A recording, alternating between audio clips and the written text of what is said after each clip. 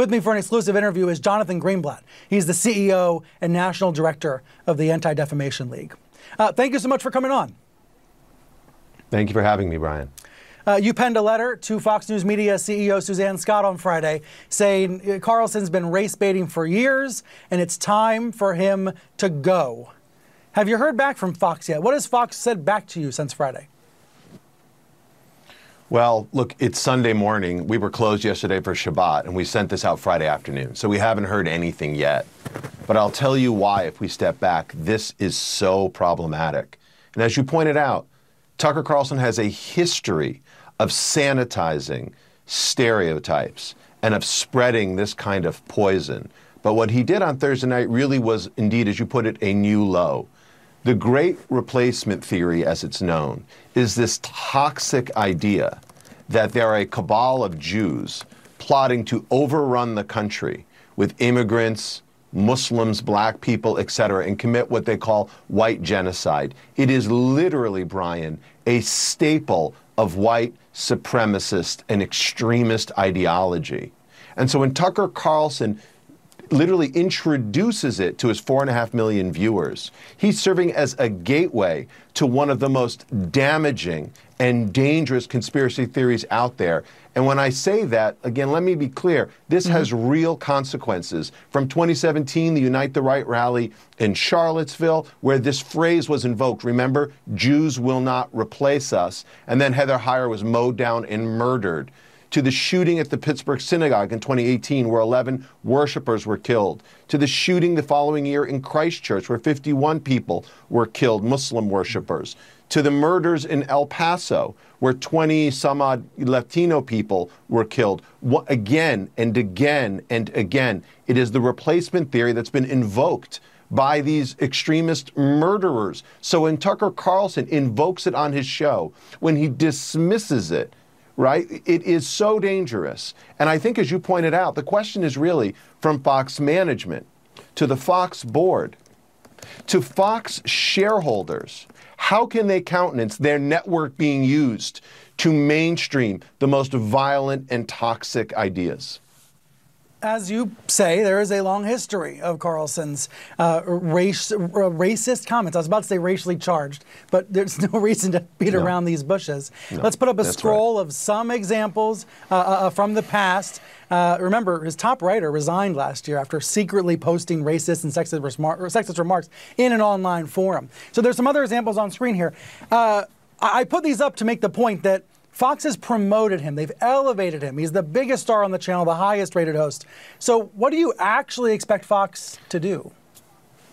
Well, look, Father Coughlin got great ratings in the 1930s with anti-Semitic and racist rants until he was taken down, right? And, you know, people like Lou Dobbs on the Fox network or Glenn Beck before him got great ratings with their wild, racist, and ugly conspiracy theories.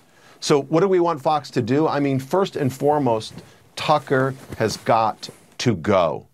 Again, I think it is a risk, not just to the corporation, it's a risk to our society to be promoting these anti-Semitic and racist myths that literally were used by people on January the 6th to try to not just interfere with the election, but to murder lawmakers. I mean, I think we've really crossed a new threshold when a major news network dismisses this or pretends like it isn't important. This has deadly significance. So number one, Tucker has got to go. And then I think secondly, Brian, Fox needs to look at their entire primetime lineup and finally ask themselves, does this work? Because at the end of the day, let's acknowledge Fox isn't alone in this. They have advertisers.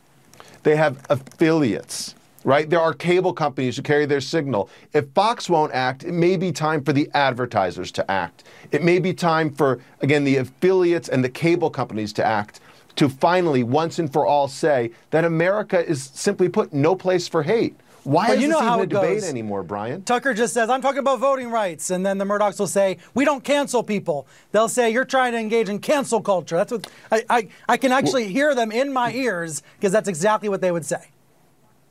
Well, look, this is not cancel culture. Let me be unambiguous about it. There has always been room for fringe ideas in America. That's a function of our First Amendment, and I embrace that. The question is, Fox should take these fringe ideas and put them where they belong, on the fringe, not place them in prime time where they serve as a gateway drug to tens of millions of Americans, right? To literally conscript them into this conspiracy theory of violent white supremacy. We can't afford to look away any longer, Brian. It's incumbent upon, again, from advertisers to the cable companies to the shareholders to say there is just too much risk in his racism, and he's got to go. Look, my worry is always my elderly neighbor who is watching Fox morning, noon, and night, who's a great gentleman. But, you know, you think about what millions of people are hearing without realizing that it comes from white nationalist, white supremacist texts, right? Because they're hearing their friends say it. Tucker is their friend. They trust him. They love him. Right. And that's where this is scary. That's where this is dangerous.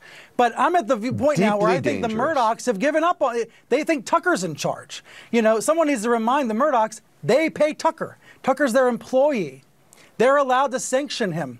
They're allowed to, you know, give him some guidance. But it doesn't seem to ever happen. There's a lack of leadership that is emphasized by the fact that Lachlan Murdoch is basically living in Sydney, Australia now. What is that, 15 time zones away from Fox News headquarters in New York. So you were giving them the benefit of the doubt, saying, well, it's only Sunday, they haven't replied yet. But I think they've had plenty of time to reply to your letter if they were going to. Well, I mean, look, there's a reason why people like Richard Spencer or David Duke, you know, praise Tucker Carlson, because indeed he's taken their talking points and literally used his primetime platform to mainstream them for millions of Americans.